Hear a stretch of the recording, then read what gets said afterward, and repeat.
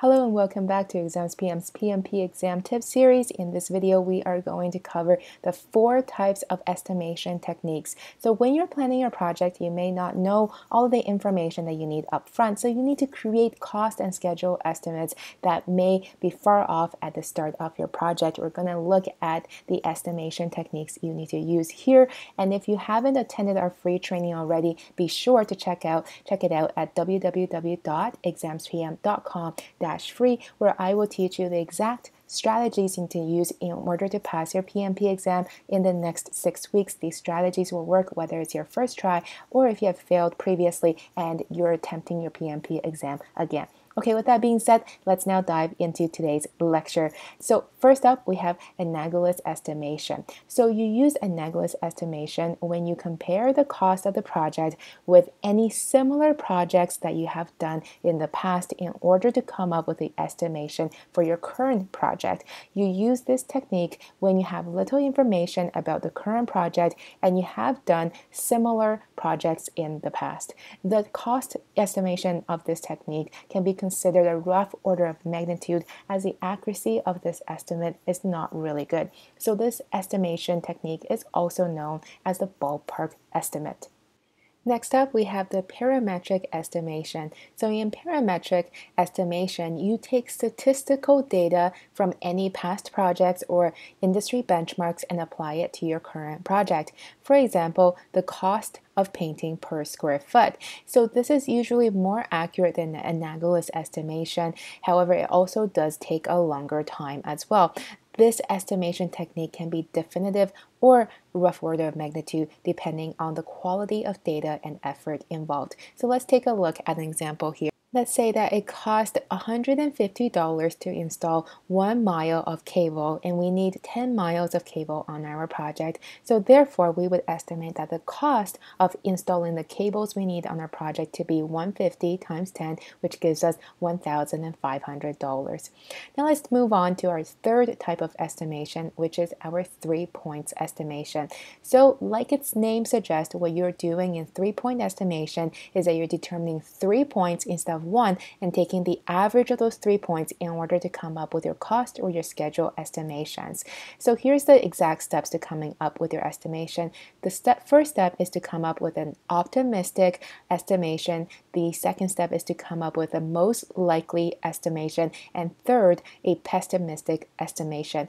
And if the question is asking for this 3-point estimation, what you're going to do is add up your optimistic plus your most likely plus your pessimistic and divide it by 3. There's a variation to the 3-point estimation called PERT.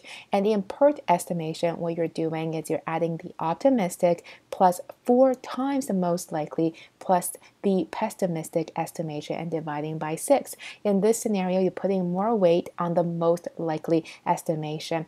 So in 3-point estimation, you find 3 estimates and take the average in order to remove the bias. The accuracy of this estimate is better than the 2 we previously described. Now let's take a look at an example. So let's say that our task is to complete file migration, and optimistically it will take 4 weeks for us to complete this migration. Most likely it will take us 7 weeks, and pessimistically, in the worst case scenario, it will take us 9 weeks to complete.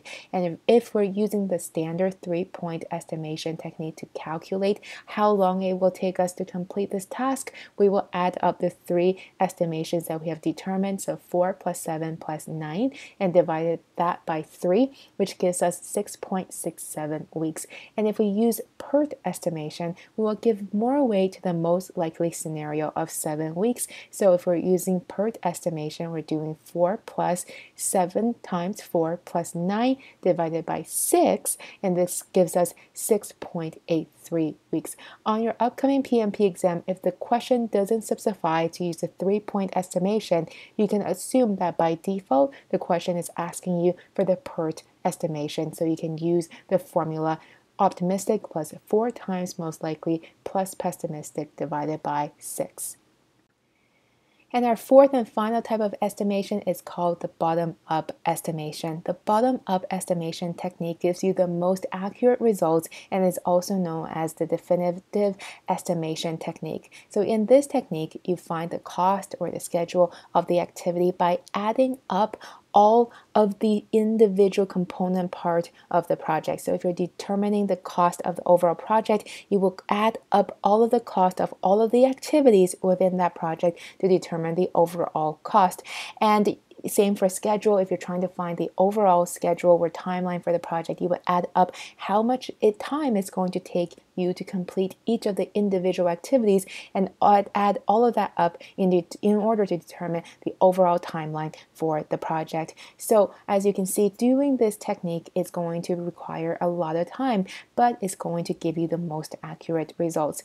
So this concludes our video on the 4 different types of estimation techniques. Just as a recap, they are analogous estimation, parametric estimation, 3-point estimation, and bottom-up estimation. You do need to know these 4 for your upcoming PMP exam. And if you want to learn more tips just like this one and learn exactly how you can pass your PMP in the next 6 weeks, be sure to sign up for a free training at www.examspm.com/free. I can't wait to see you there. Thank you so much for joining us today.